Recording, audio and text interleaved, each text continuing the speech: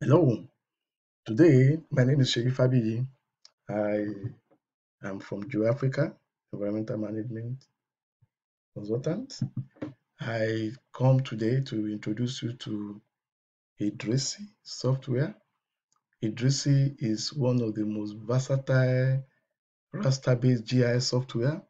It has the capability of doing a lot of image processing and has a lot of image analysis capabilities. It's a very robust raster-based GIS, and it has some form of vector-based component. So if you open IDRISI, I'm using the latest version of IDRISI software, which is TerraSat Geospatial Monitoring and Modeling, and it is very good for researchers or people who are engaged in modeling activities in GIS or spatial dimension. So once you launch IDRISI, the interface will be a little bit different from the older version of IDRISI, but the components are the same, the modules are the same, the sub-modules are the same, the sub-menus are the same, and menus are the same. So we have the file, IDRISI GIS analysis, image processing, land chain modeler, habitat and biodiversity modeler. These are different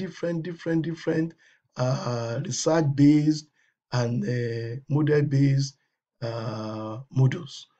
But if you want to, but we also have different buttons which are shortcuts to the menus and submenus of the GIS interface. So if you want to open, or you want to launch, or you want to open the raster data or vector data, then you can use any of these platform. So we have display launcher. Display launcher will open for you either a raster layer or vector layer or map composition layer. And on this side of the palette, you can open your map as a default palette or NDVI or IDRISI qualitative or quantitative or grayscale. Grayscale means black and white or shades of gray color. So in this case, and IDRISI comes with some sample data, example data. We have some Landsat data, some the data terrain modeling data, then data elevation modeling data. We have some form of vector data. We have some form of high resolution images. So you can use any of them to practice and to get familiar with processes for GIS analysis. But today we want to look at two items, how to display image, how to zoom, how to move around images, how to check the tonal values of images, and how to do first column composite of images. So as I said before, the IDRISI has a lot of data in the tutorial folders that comes as we install the IDRISI. It comes with those data sets, and data sets can be accessed. So we are going to IDRISI. Once you click on this button, it gives you all the files. Since you have selected that you have elected that you want raster layer, so it will take you automatically to the folder that contains raster data. And some of these data they are going to work on this Sierra. Sierra is actually Landsat data that contain band 1 to band 7 of Landsat thematic mapper. So we are going to look at, let's look at Sierra 1. And once you click on it, we want to use the default display that's Landsat band 1 of Banda. So you can go again to open Syria 2, or let's say Syria 3, and then it gives you band 3 of Banda. Let's go again to, let's pick Syria 4, and then it gives you all this is band 4, band 3 of Landsat TM, band 1 of that. You know, Landsat comes with different bands, 7 bands. Landsat thematic mapper came with 7 bands, and these bands are looking at the Earth's surface at different electromagnetic windows. So, but if you combine these images, you are going to get a better rendition of the of the study area, of the project area. But one thing you can do is that you can zoom. You just roll your button or you use any of these tools to zoom out or zoom in. And as you zoom in, you see the pixels. Because images are formed by series of pixels. You can see the pixel that made up the image we have here. And you can check the values of each of those pixels. Pixel means picture elements. Each of those pixels, you can check the values by clicking on them. Here we have the value, the pixel value is 88. And the X coordinate is this, the Y coordinate is this. And then you see this one is 81, this is 93, and this 88, this 84. These values represent land uses, different type of land uses. And you can zoom back to the one you want. So, and that's how you show different classes. Now let's go to the image composite. Composite means you want to combine these bands to get a better rendition of the area. So we can close these images, and then you go to File, Display, then you go to Composite. And the composite allows you to combine 3 bands, because we have the red band, we have the blue band, we have the green band. So you can actually combine them with different format to read a better rendition. It is not overlay. It is just that you are looking at those, you are combining the efficiency of these images together to get a better picture of what is on the ground. So you click on, let's use band 2 as the blue band. Then let's use the green band, let's use band 3, and then the red band, let's use band 4. That's area 4.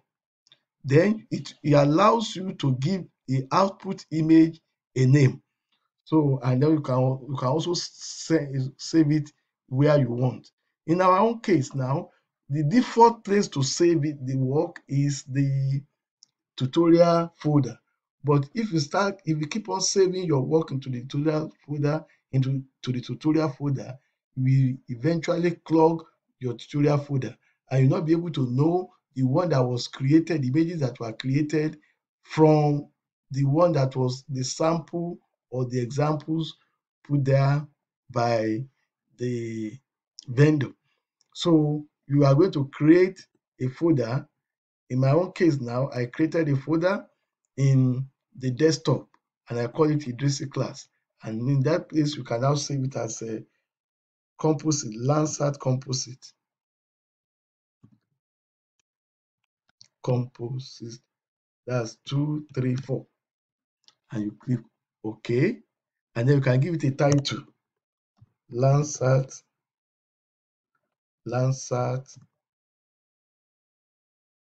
image composite band 4, band 2, 3, 4. So you click OK, and it takes you some time. You can see, you see the band 2, 3, 4. And you can see this one gives us the first color composite. First color composite, because we call it first color composite because vegetation appear red usually in the first color composite. But first color composite gives us a better rendition. We're able to interpret it better because you can see the culture, you can see the buildings, places where people are in the white tone, while the vegetation appear green. And then you have water bodies blue stroke to black. So we can also have true color composite. when you do it the reverse wise. And that is how you can do color composite in IDRISI. And you can do different bands to see how you can interpret. You can see that any of these images are far better. This image is far better than either of the components that were used for them. Let's look at a band. Can see that you can get more information from this. Can get more information from this than this. The same thing if you open band 4 that we use, and then you can also see that this image has presented a real life, this one has presented a real life information of the place than any of the combined images. You can also use this image in this display launcher to launch a very high resolution images like iconos, which is of the area, iconos of a place. And this one, what we can detect from this is far more than what we could get from this other one. And you can also launch something like what we call Ethiopia data elevation model. And this data elevation model, in which case the tonal value we have here represent elevation, not the land use that we have here. If you zoom on, and then what we have here is elevation in terms of feet, 1320, 1219, and so on and so forth. And if you click here, it will give you the value here. In Ethiopia, 1447, and you have here. So that is the images, how you can use image in typically in the IDRISI environment. And you can open vector data. Let's go again and see how you can open vector data. We have Ethiopia province, and which is also a vector data. You can see as you can open images, you can also open data that are vector data in IDRISI, and you can combine, if you can drape the vector data on the raster data to give you a better rendition of the place. Thank you for listening.